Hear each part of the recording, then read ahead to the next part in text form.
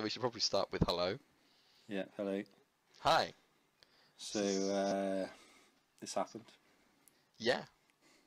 The This, what do you apocalypse mean? is upon us. Oh, the apocalypse. Yeah, the apocalypse definitely happened. It would have happened either way, I think, but whatever.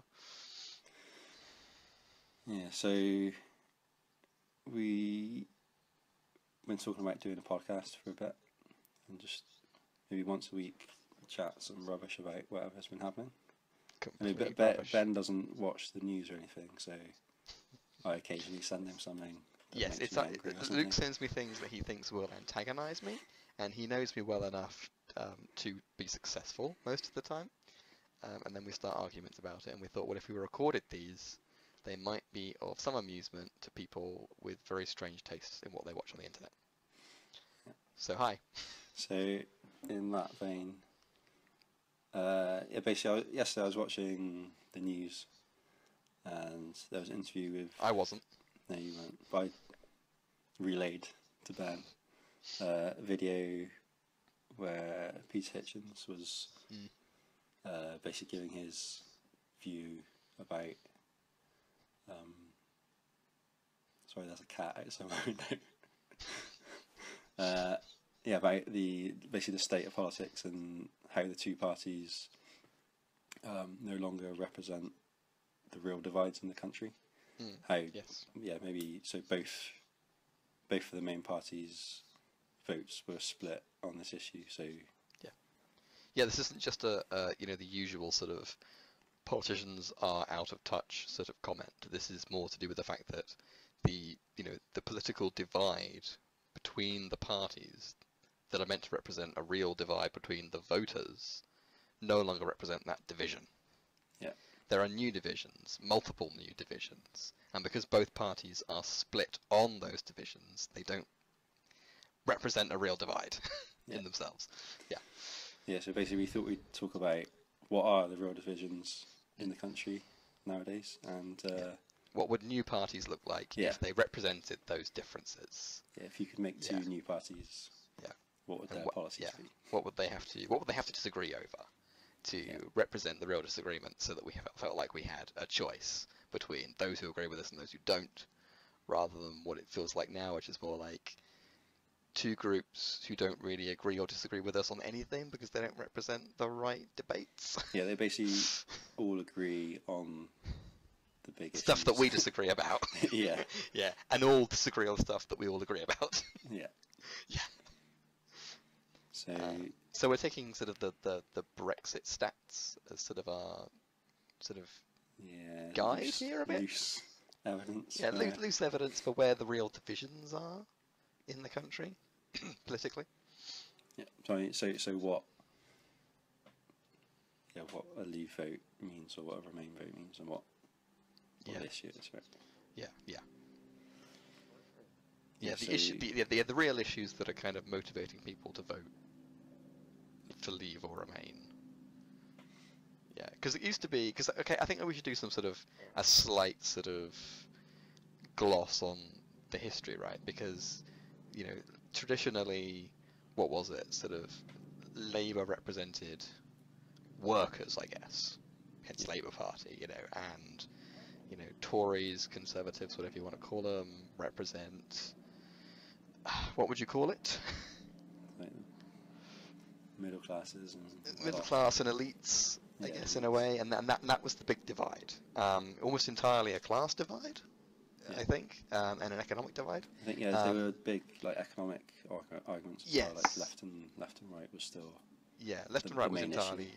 Yeah, and left and right was entirely in terms of left and right economics. Yeah. Yes. So the left would be, Labour, and it would be more welfare focused. It was like unions. Nationalisation of everything.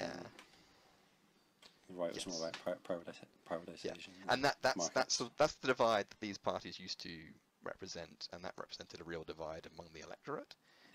Now we're going to look at the real divides as they exist now, because they're very different. A little bit of similarity, but there's certainly a lot more divides now. Divides along whole new lines and new dimensions that these old politics don't capture. So, or as we boldly claim.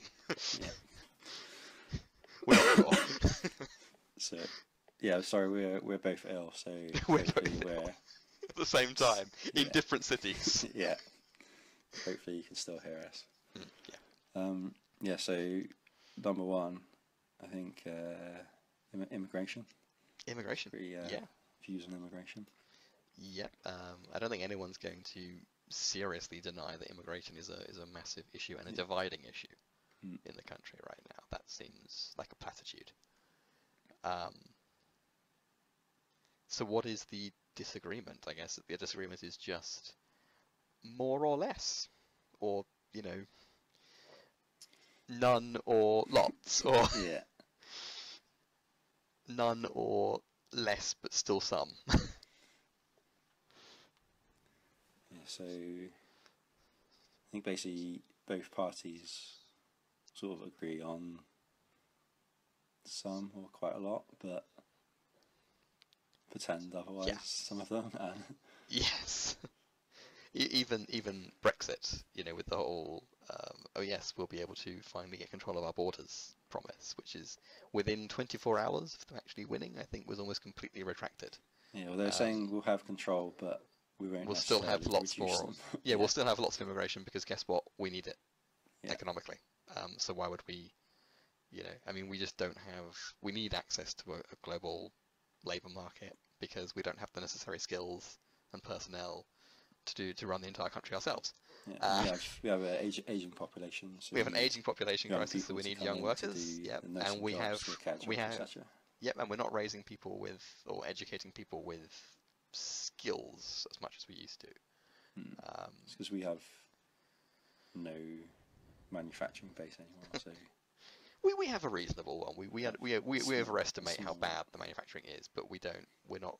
We used to be. Yeah, we used to be very industrial and coal we used miners. to have lots of high skill industrial. Yes, and we don't steel now. Coal mining jobs.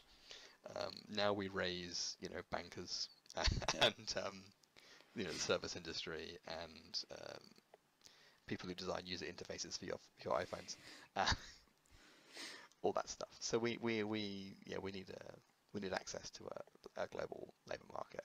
So it's not really going to go down. I think we need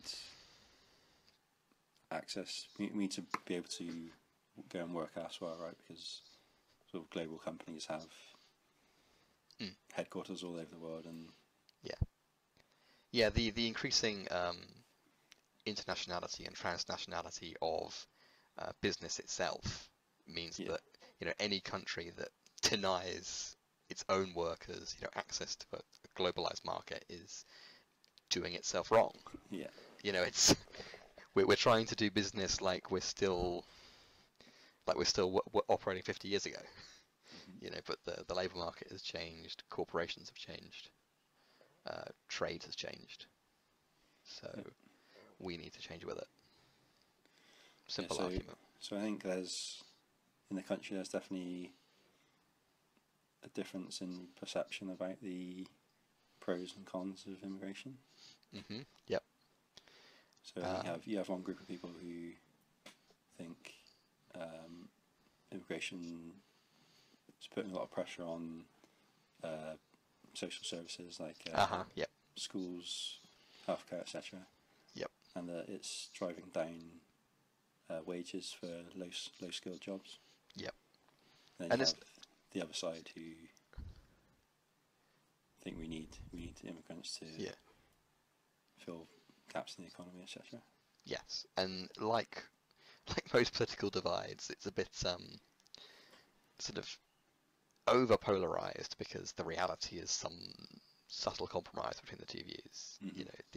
The reality is that to some extent, I mean, the country definitely needs some degree of immigration to function. Quite a lot at the moment, it turns out, as we just said. But I mean, there are downsides for some people. People in certain areas of industry, people in certain parts of the country are probably losing out. We won't talk too much about that, but there are people who suffer as a result of immigration, and those people. There are real pressures on public services and housing, etc. Yeah, when it comes to public services, though, I think a really important point is that again, we have an aging population, Mhm. and actually a lot of the pressure that we get on, especially the NHS, is a consequence of Old that. people, yeah. Yes, it's so the old generation, Luke, not old people, the less firm members of society are the ones who are really exhausting the resources of the NHS. And then the irony is that we need all of the migrant doctors and nurses to look after them. Yeah.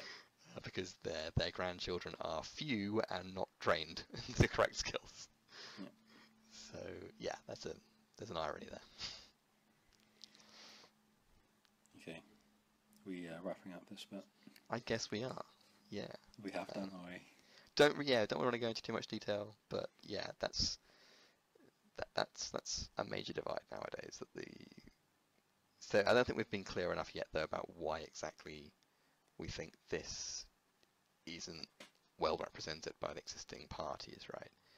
Is it because I think you briefly said that they both basically agree on having immigration? Yeah, I think they've not talked about it as much. Like, yeah, they're afraid of being perceived. Before the referendum, I don't think this was really talked about much at all. It's only been talked about in the context of the referendum, right? Yeah, and they're still afraid to talk about it. No one wants to come out and say there are genuine disadvantages to immigration. I think because then everyone thinks they're racist. They kind of want to be seen to be in control of it and tough on it, but Yeah. not actually doing anything about it, right? Yeah, it's very, very hard to be tough on it. It's hard to have the resources to do that. At the same time, they kind of don't want to be tough on it because they know they need it. They don't want to discourage people. Yeah. Yeah, I also kind of think it's also the problems, or the downsides are exaggerated due to sort of austerity and cuts to funding for NHS and schools, etc., and lack of house building anyway. Well, it's the desire to find a scapegoat, right? This is usually what happens to minority ethnicities and whatnot. Whenever something goes awry, you just blame the outgroup. And politicians, some politicians will capitalise on, waving their finger at that group and saying they're to blame. Focus your anger on them. Don't focus it on the people who made the political decisions, made the economic decisions that ruined you. Direct it at somebody who isn't us. Somebody convenient. And we're just succumbing to that. Yeah, so I think this is probably the biggest issue for the referendum, you say? Yeah, I think that the vast majority of people who vote leave are voting for purposes of getting back control of the borders or something. Yeah. Whatever they think that's going to do. Okay. So. And not, like we say, not along the traditional lines of, Labour versus Conservative. Yeah. They're voting along the lines of immigration, pro or con. Yeah. Yeah. Okay, so our second divide is welfare and role of the state in... The role of the state, yeah, and work ethic and... Yeah. Yeah. So I think there's... This kind of sort of is represented to some extent between... Well, it's at least perceived that there is a difference between the Tories and Labour on this. Labour are sort of seen as soft and too quick to hand out benefits. And always too spending benefits. too much money on welfare and and then borrowing to pay for it, and then they will blame the economic situation on that. Yeah. Yeah. And that the Tories are seen as slightly more tough and more less generous. Yeah. So I think you can sort of vaguely associate sort of the idea of a work ethic with the Tories, and say, I think that's definitely what's their slogan. You're not supposed to. You don't just get given stuff. You don't just live on handouts. You have to work, and if you don't, you shouldn't get anything. Yeah, well, they say because you have to pull your weight. Yeah, working out of poverty or something. I think. Yes. So work your way out of poverty. poverty. The whole philosophy, right? Yes, this is it's all politics.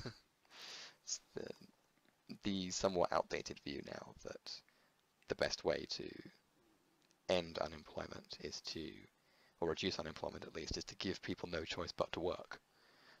Whereas we know, I mean, statistically, it's just more effective to actually support people and make them feel less alienated and less useless, and make them feel like their society is actually supporting them, and then they are sufficiently motivated to go out and find work because they want to contribute and pay back what they've taken. And it turns out in every social experiment we've run, that's been the case, contrary to what many people in the country believe. And that's the divide, I guess. Those who believe in, that approach to unemployment, welfare, helping people, having a safety net that everyone can call upon, and those who believe in, like you say, a sort of harsher, less even-handed kind of approach. It's also like a. So I think they believe in this. They believe that in like lower taxes because they want, it's like their money. They've earned it. They don't want to give away their money. Don't give it to someone who didn't earn it. Yeah, how dare they have it? Yeah, Yes, they see, like, I don't know. It's a less. I think Sorry? you see it as less part of a community, right? If it's your like, you go to work, you earn your money, you pay for your kids to go to school, like you feel like you owe. Well, yeah. I mean, there's obviously a division when it comes to the welfare division. There's obviously a division between the more versus less ecocentric outlook on life. Those who say, I earned this money and it belongs to me, no one else has a right to it. And those who say, I earned this money, and I can put it to good use for others. We all benefit if we all cooperate. If we all pay what we can, then everyone is elevated collectively. Versus, I'm going to get whatever I can out of life, and no one else is allowed any of it because they didn't earn it. Two very different approaches to ownership and the role of money and what you're supposed to do with it. Hoard it or invest it. Right? Yeah, and the role of the state. Yes, does the state have the right to kind of redistribute your wealth and your produce for the benefit of the collective, or should it just keep its nose out of your business and let you sit back and prosper or fail? It's more kind of, some people would characterize it as though one side is more sort of social Darwinian in its attitude. It's more about you're free to succeed, you're also free to fail, and that's the way it ought to be. And then everyone gets there. Everyone gets what they deserve. Everyone gets what they earn, and no more and no less. And they think that's fair. I think that's part of their mentality. They think that that's a fair deal, rather than, I think the other side's thinking of it as what is the best overall state of affairs for everybody. Regardless of who's making what, regardless of where it's coming from, or what's fair. Right? Maybe fairness is overrated. Maybe it's just a matter of what's best. But what produces the happiest, most prosperous world? I think that's a really, really fundamental difference in psychology. I think this one is probably, of the ones we've got, that's best represented by the two parties at the minute as well. Yeah. Yes. Of all the things we were talking about today, Labour look more like the best world for the labourers, and Tories are more sort of, this is what we own, don't take it from us. Yeah. Did you want to talk about the robots? The robots, yes. As we all know, the robot revolution is coming, and our time is limited. And this, as far as I can tell, is a good thing. This is about the automation of industry and bureaucracy, at least, and maybe one day the automation of everything, or almost everything. And the declining need to work in the modern world. We produce a surplus in terms of goods, food, and with increasing technology and innovation, and if you solve the energy crisis and whatever, we ought to be able to produce a world where work is almost entirely defunct, or at least definitely not as necessary as it is now, where only a fraction of the population ever needs to work at any given time to produce enough, and everything else is automated, and and we learn not to live quite so excessively, so it's more fairly distributed as well. I mean, so the robot cars are coming pretty soon. Yes, robot cars. This is going to, it's going to threaten the jobs of taxi drivers, lorry deliverymen, etc. white van men with van. Basically a whole lot of jobs. Could be done by robots. As what happens throughout history when technology improves and certain things aren't required anymore. What we're talking about is that we might finally be approaching a point, or we very likely are approaching a point, where work as such is no longer required. We get to the point where everything is manufactured automatically, houses are 3D printed, whatever. 3D printed in the factory. Renewable energy. 3D printed in the factory that is self-sustaining. And then loaded onto a robot lorry. Self-driving lorries, and then delivered, and everything's fine. Bare minimum of human input required. And of course, in the wake of that change, which is gradual, and that's the problem, the world has to adapt by creating more jobs so that we can pay people, so that they can buy food, so that they don't starve. And there's going to be a huge divide here, connected to what we were just talking about, between those who think, yes, that's good, in the future people won't have to work anymore, or they'll have to work very, very little to produce enough for everyone, enough to go around, and everyone just gets what they need, whether they work or not. You think there'll be like a citizen's income, right? Where yes, we already have talk of basic income in certain countries, especially in Scandinavian countries. The possibility of basic income has become a real political issue there. So everyone gets what they need. So the state will give you a living set wage amount of money, which is enough for you to feed yourself and pay your rent. And you get that whether you work or not. At the moment, that's actually a way of dealing with unemployment, because it turns out that if you do this for people, they're actually more likely to find work, not less, because they don't need to worry about money all the time. And they might take up free caring jobs, or they have the freedom to they take the risk to start a business or something like this. I think statistically, I've actually seen a lot of people actually take on jobs that make less money than what they were getting paid for free, because they'd rather be working and feel that they're contributing than be taking the free money from the government. So it works that way as well. But in the future, the idea is that a basic income won't just be there to tackle unemployment, right? There won't be any need for you to be employed, because most of it's automated anyway. And then everyone just gets what they need, and then you can work if you want. You can do things that aren't necessary, like you can do the arts, and you can sell knickknacks, whatever you want to do. Be a hairdresser, I don't know, stuff that isn't strictly speaking necessary to our survival that you can do, but you no longer need to worry about making money out of it, because you're already getting all you need from the automated industry.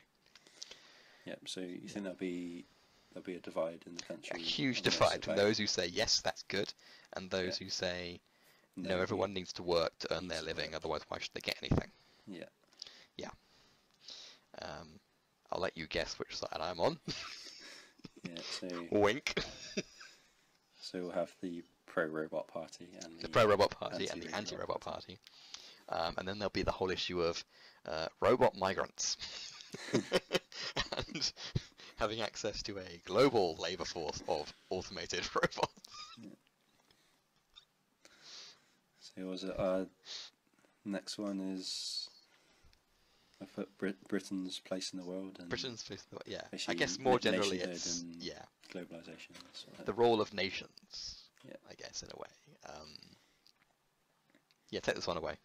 I think there's part of the country that's really sort of patriotic and likes the idea of Britain, thinks Britain's great, and then another part who kind of, as they feel more European, or a citizen of Europe, or a citizen of the world. And sort of those who a Do you kind think of national identity is like important? And yes, that's something yeah, that that's should be that's what we're saying. It, like, yeah, like those who think our national identity is traditions should be important. kept and Yeah, sort of thing, right? and it relates to things like immigration because it's those who think that you put your own people first. You know, you Yeah. give jobs to British jobs to British people, that kind of thing. Mm-hmm. Because there's something important about those identities. You know, Mm-hmm. there's something important about the fact that you are British, you were born here, you have a right to live here, you have a right to these jobs. You're not just a citizen of the world moving around wherever there happens to be work. Mm-hmm. You know, versus the people who think no, it's just a free market, a free global market. You go wherever there is work. You don't give jobs to your own people first. Mm-hmm. You just give jobs. Yeah, I think that this is definitely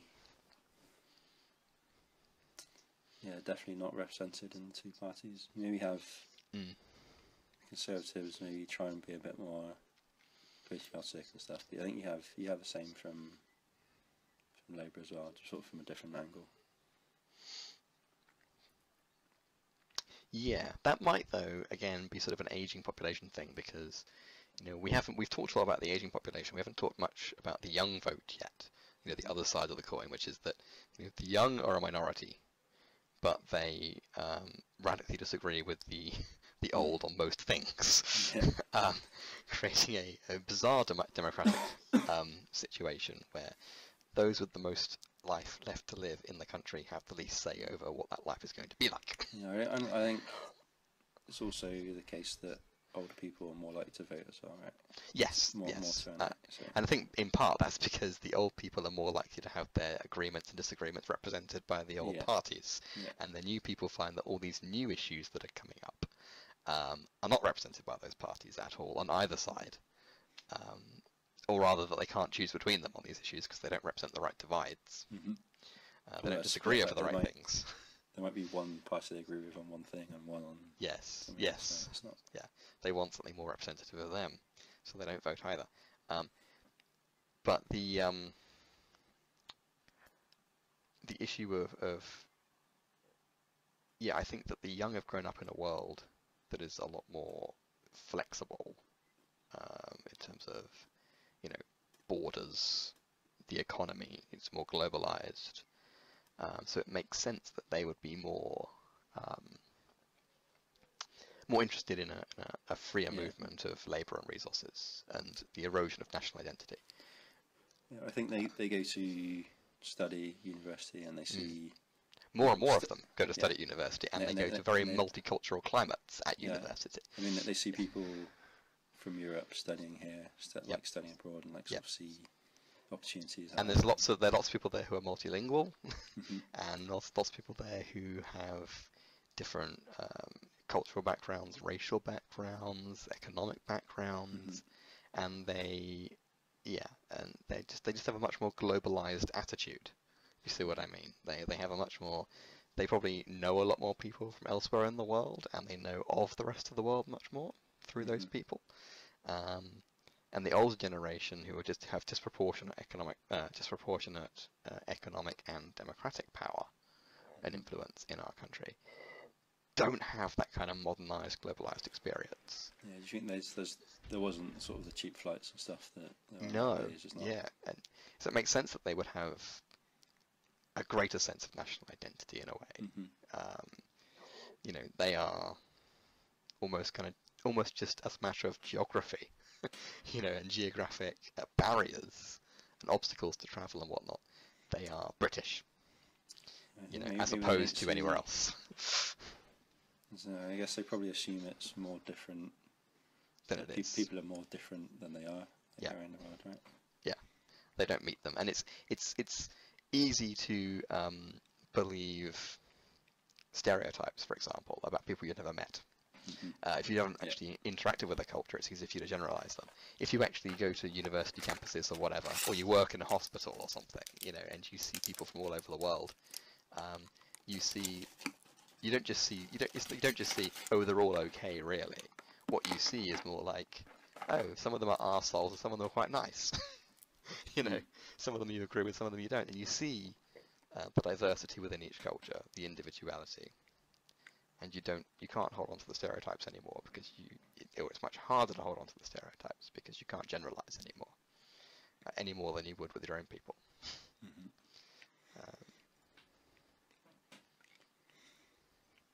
What about so this last one?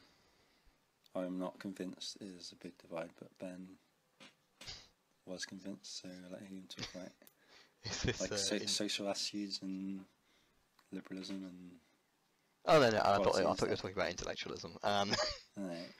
No, social attitudes, liberalism. Oh right, yes, this is the whole sort of things like acceptance of non-heteronormative sexuality and stuff like that. Mm-hmm. Sort of sexual liberation and that sort of thing. Yeah, basically, I was under the impression that we're all pretty settled on this. We're all past this. It's all in the past. Yeah. Ben. And I think there's some truth to that in the sense that in the younger generation, of which we are both a part, more or less, one of us slightly more than the other, that in our generation it's settled. I mean, we try not to be racist, we try not to be sexist, we try not to be homophobic, we try to be tolerant of all forms of life and whatever. But I think it's a lot more of a deal with the older generation than Luke does. I think the older generation are actually against a lot of these lifestyles, which I put in scare quotes. I think they view, a lot of sexualities as just perverse. I think they view a lot of lifestyle choices as illegitimate, and they're not tolerant of diversity at all. And they're very, very skeptical about things like, transgender, transsexuality, and if they had a party that said we'll get rid of all that, they might be very tempted to vote for it. No, you think so? Yeah, I think it's weird that the parties we have now, even the parties we have now, Labour and Conservative, Lib Dem were annihilated, are sort of pandering to the youth, even though the youth don't have that much role and that much authority democratically because they're a minority and they don't vote very much. They seem to, no politician today wants to look homophobic or sexist or whatever, and it's catastrophic for them if they do. That's how it's perceived. But I think that if you actually spoke to a lot of older people in the country, they probably think exactly the same thing. So we disagree on whether that's yeah, I think so. I think it's a generational divide. I think it's a real divide, and that if political parties really represented it, there'd be a party for the old people and another party for the young people. Yeah, I think it's sort of made to be. So the cat just nearly fell off the fence then. I think. Stop watching the cat. We're not doing a cat video, okay? I know it's the internet, but we're not doing a cat video. Cat watch would get a lot more views than this. Yeah, so when we were trying to come up with a list of issues, it was like, what could you potentially start an argument with someone in the pub talking about? I think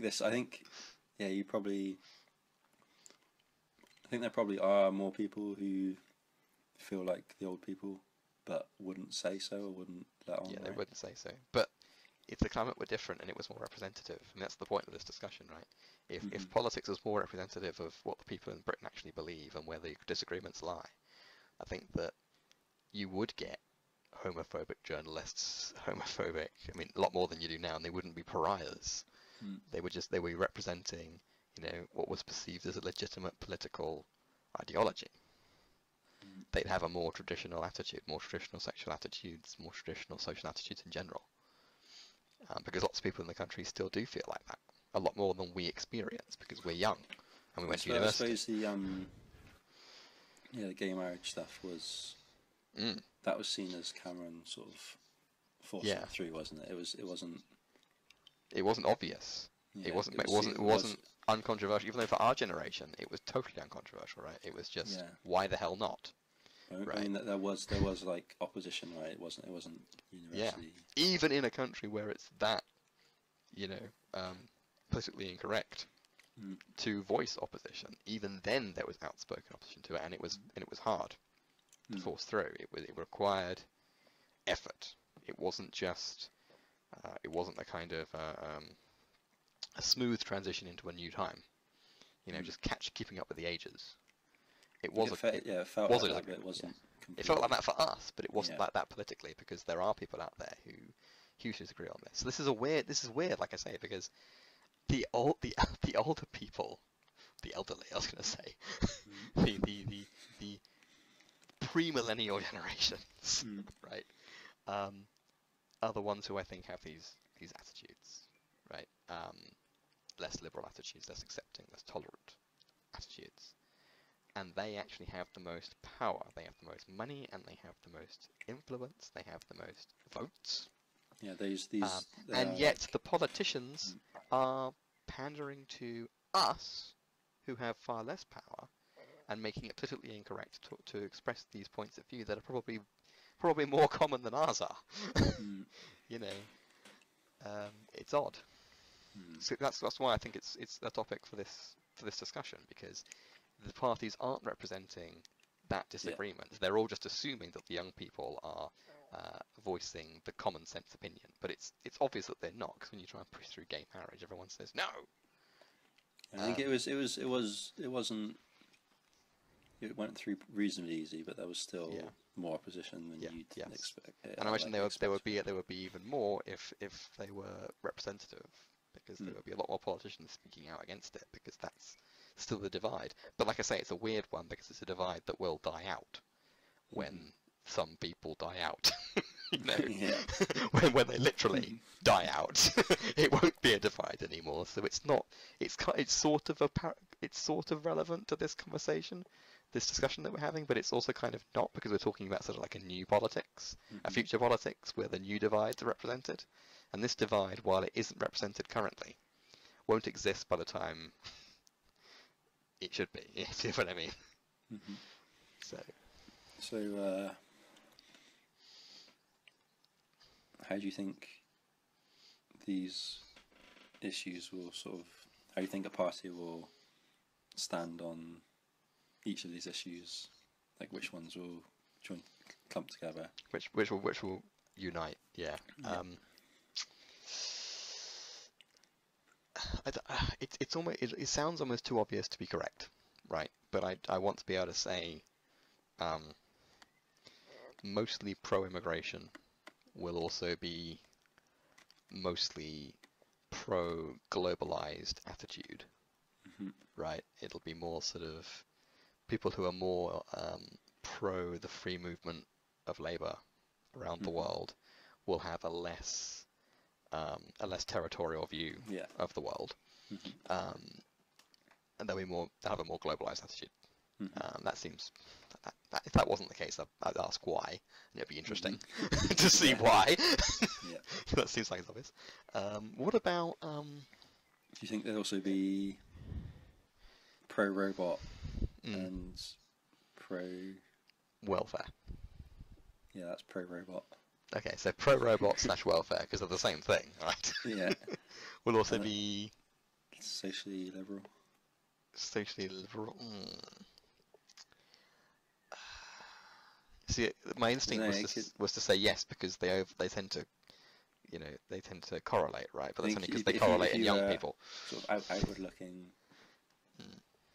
like nationhood wise, you'd also be I guess okay, maybe this is something like what you're about to say, but I think it's almost like if you're humanitarian, right? So if you're humanitarian, you just want, the best world for everyone. So you're less likely to be kind of socially conservative, because you think that everyone of whatever sexuality or race or whatever should just be allowed to live in peace and prosperity, right? So if that's the case, I think that you're probably also going to have the attitude, let's have lots of welfare and lots of robots doing stuff for us, because it's just a better move for humanitarian reasons. It's just an easier world to live in, right? It's a more prosperous world, it's a happier world, it's a more equal world.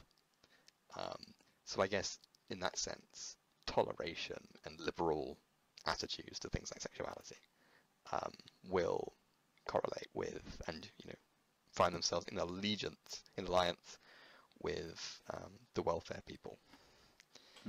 just a generally more humanitarian attitude.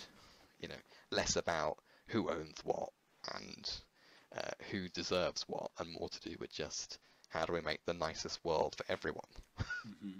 You know, more inclusive and more welfare. Mm-hmm. What, so you think? So that would mean on the other side, you'd have An anti-robot. Anti-robot. This is the civil war that's going to happen. Yeah. The robots and their supporters versus the Tories. So you'd have the anti-immigration. Yes. Anti-robot. Yes. The more territorial, possessive people who are sort of, robots aren't taking our work and neither are foreigners. Nationalists. Socially conservatives. More narrow, nationalistic view of their identities and their place in the world. Less of a connection with humanity in general. So these would be. Do you think? This is very speculative. Yeah. But yeah. But so do you think so? The older generation would. Most of those things line up with the anti-robot party, right? Yes. It's basically us versus our parents. And then the younger generation, mostly the other side. Yes. Pretty much. And guess who's going to win? Yeah, so we basically would have the Jeremy Corbyn Labour Party versus the BNP, by the looks of it. That would be the real debate in the country. I think none of those groups are going to survive. I think they're on their way out, both of them.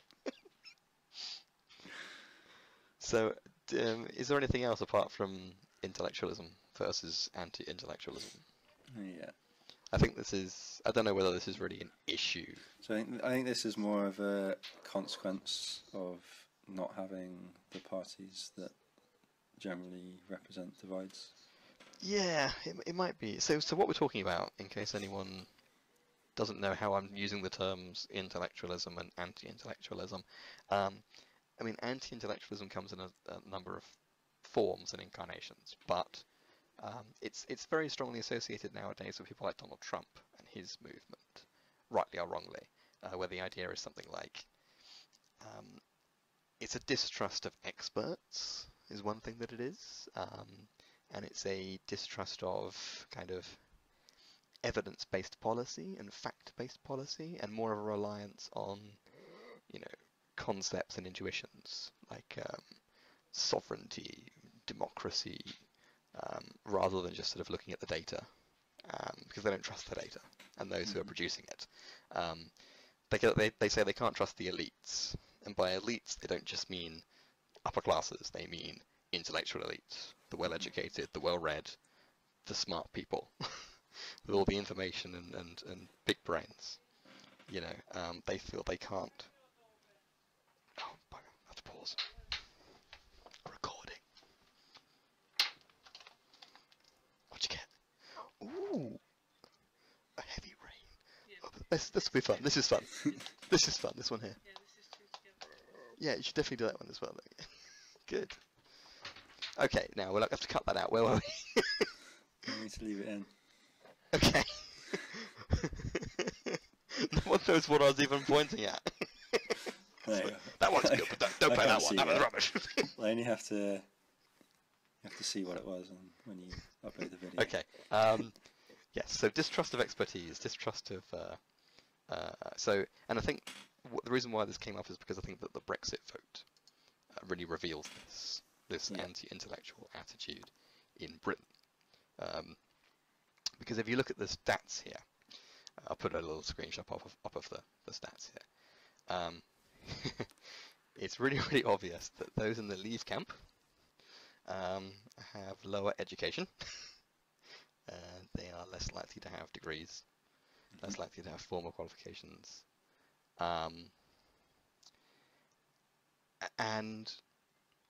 of course they're older, and of course the younger generation are much more likely to go to university now than they ever were before. Nearly half of them are going to university and getting degrees. And if you look at, I mean, I'll probably put some shots up of this as well if I've got some, but you know, the number of experts and informed individuals, professors, economists, historians, everyone you can think of with brains and information and books on their shelves said vote Remain. The list is ridiculously long of people who supported this. Universities, everyone. And every major international group as well, like the International Monetary Fund, for example, WHO even, Remain is better than Leave. And the result was the opposite, right? Now, when you've got all that expertise, all that evidence and information telling you to do something, and the population votes all of opposite. That higher order evidence. All that higher order evidence. Yes, it is. Well done, Luke. It is higher order evidence, which for anyone listening doesn't know anything about, philosophical terminology. Thing he was writing. I supported this. I supported this at some point, right? Yeah, that worked out pretty well, that essay. That's fine. It's fine. It's an okay thing. It's evidence of the existence of evidence. Right? Okay, we don't have the evidence ourselves. We're not experts. We're not economists. We haven't seen the data. There are people who have, and all those people say Remain. So we assume that there is lots and lots of evidence telling you to Remain that you haven't seen. The experts have, right? That's the higher order evidence you have, and you vote to leave. The majority, even if it wasn't the majority, it's only a small majority, right? Votes to leave, but it's still what? How many millions? What, 17 million or something?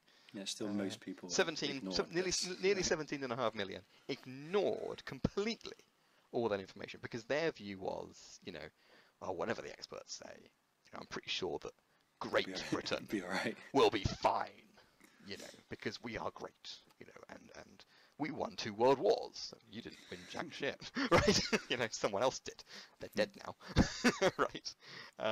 But they went with their gut. They went with their feelings of national pride and identity, not with the facts, not with the data, not with the evidence, not with the experts, because they don't trust any of that. They trust their gut feelings. They trust vague, concepts like nationality and sovereignty and Britishness. That's the anti-intellectualism. But again, that divides along the generations. Those with degrees who vote Remain are following, those young people with degrees who go to university are voting Remain, and they're following the evidence being given to them. Those less educated people from previous generations didn't have access to the same level of education and were far less likely to get degrees, are ignoring that evidence. They don't trust it. Those are the anti-intellectuals. Now, to what extent, Luke, I'm going to ask you, because I don't know, to what extent is this divide represented, if at all, by the existing parties? Because both sides appealed to data, but also both sides appealed to vague concepts of sovereignty on the one hand and unity on the other.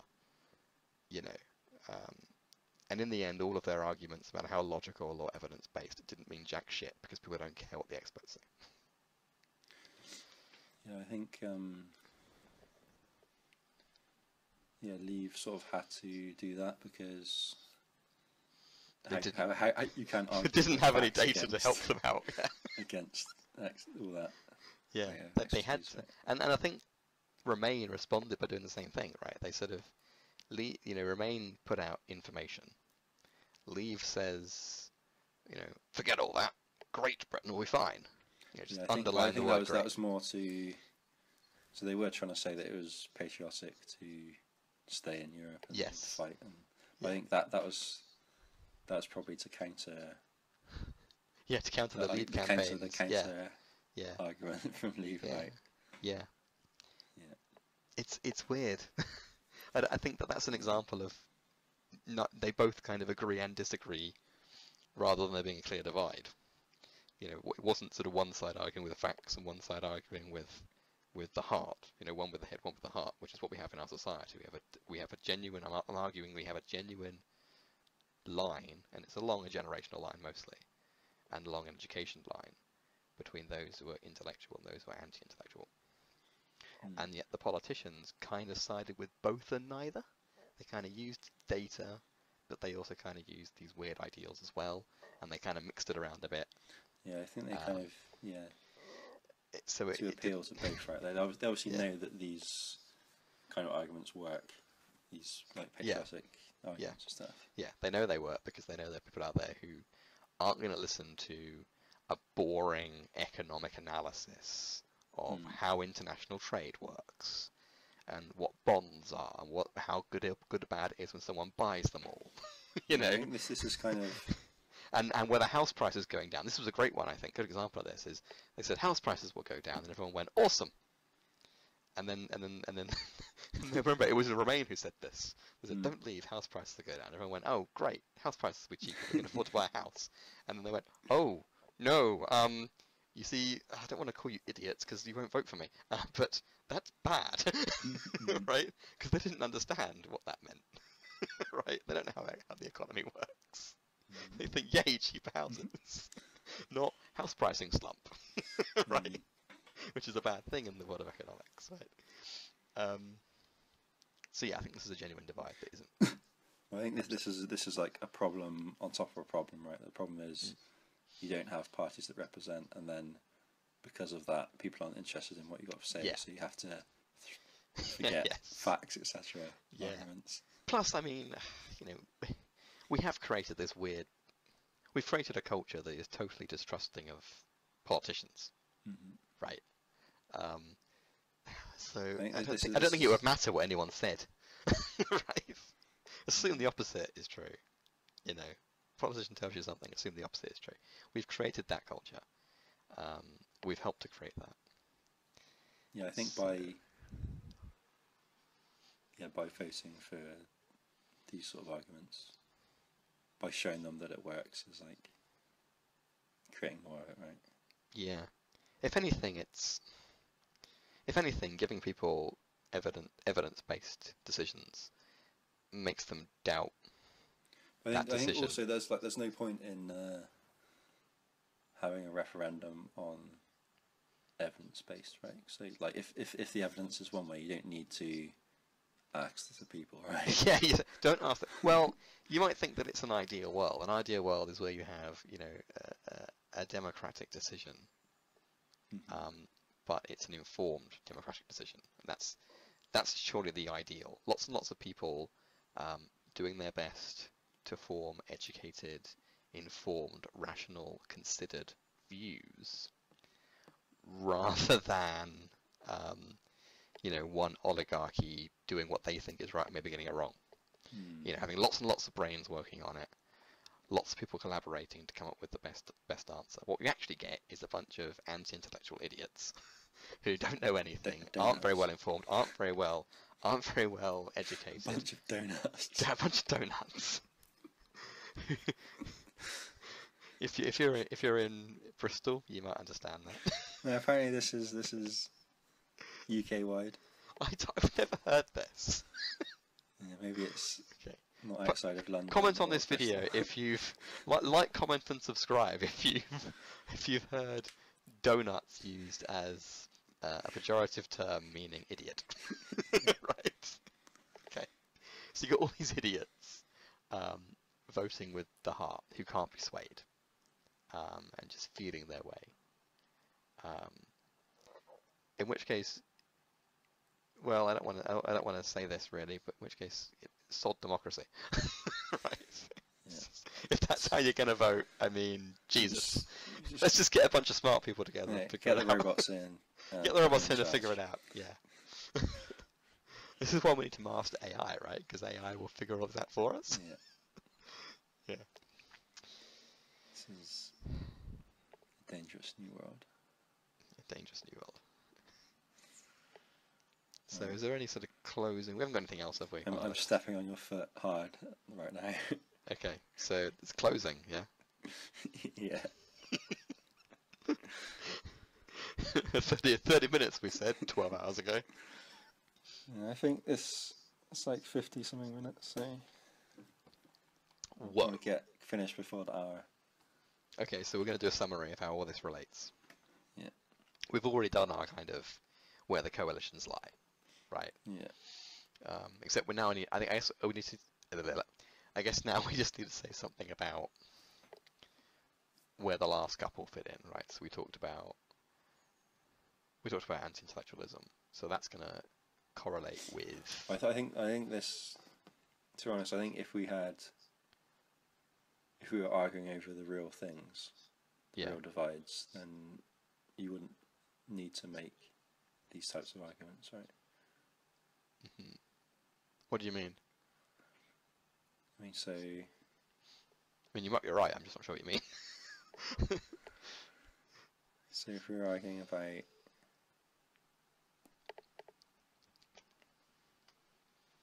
what are the things about like nationality or something, yeah. Right?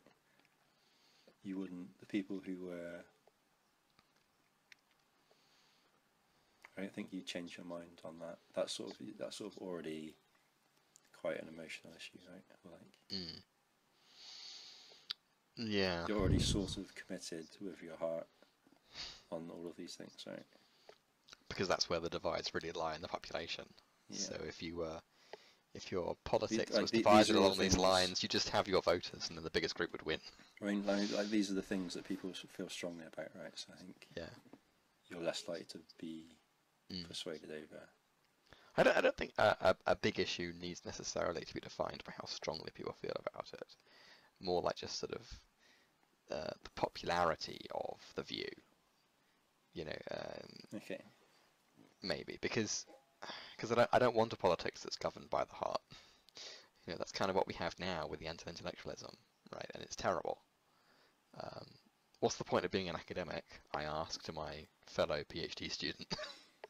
What is the point of being an academic if no one's going to listen to anything we say? You know, we're trying to work stuff out. No one cares because they're thinking with their hearts. But I mean, there's only like only maybe like 50 people are gonna care about what we're doing anyway. What we're doing. Yeah, but I mean, in general, you know. I mean, in general, you know, our work goes on, and those 50 people have 50 people of their own, you know, who read their stuff, and they have 50 people of their own, and you know, it all adds up to a big, you know, academic discussion and the accumulation of knowledge and wisdom. But if the outputs of that aren't being considered by politicians and economists and the people who actually control the world, what's the point? Okay, so you think the new politics has to be these two parties, and we have to return to rational debate? I think if we had rational debate, one of these parties would very quickly be annihilated. And I'll leave you to decide which one I think that is. It's the one with all the old people in it. for a hint. I think that one would go pretty quickly. I don't think it's purely old people though. No, but that's where they end up mostly in that camp. But I think if without the old people, they cease to exist, right? Yeah, they still exist. Yeah, they just wouldn't be near as many of them. I mean, the party wouldn't survive without the old people.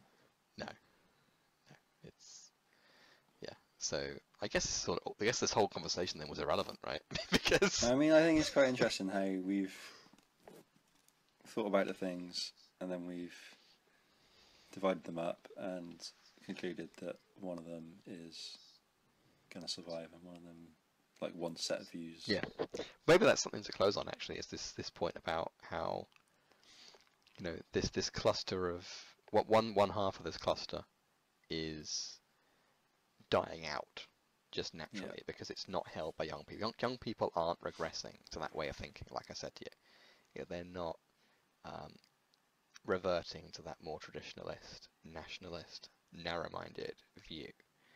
This is the success of right-wing politics in the world at the moment. You know, the revival of that movement and Brexit and that kind of thing is not a symptom of a regression for young people. It's not young people. It's not young people doing it. It's not, the world is not going backwards. It's old people screaming into the abyss. You know, raging against a world that has run away with liberalism and got out of control, and they don't understand it anymore. They don't like it. They're not familiar with it, they're scared of it, and they want it gone. And they are doing whatever they can to burn it. Mhm. And when they are gone and in the ground, there'll be no one left to fight for those old ways of thinking. And it will just fade away. Yeah. I think we have divides among our generation as well, right? Yes, we have new divides, but these are different to the ones we're talking about now. Whole new Because that's the next video. That's what you got to wait for next week. Next week we talk about the new divides that there'll be, yeah, not I think the ones probably, that are now. Yeah. Okay. There might not be anything interesting happening next week because of it's all Brexit stuff, which everyone's fed up with now. Everyone's fed up with this. By the time we put this video out, they're fed up with it. So.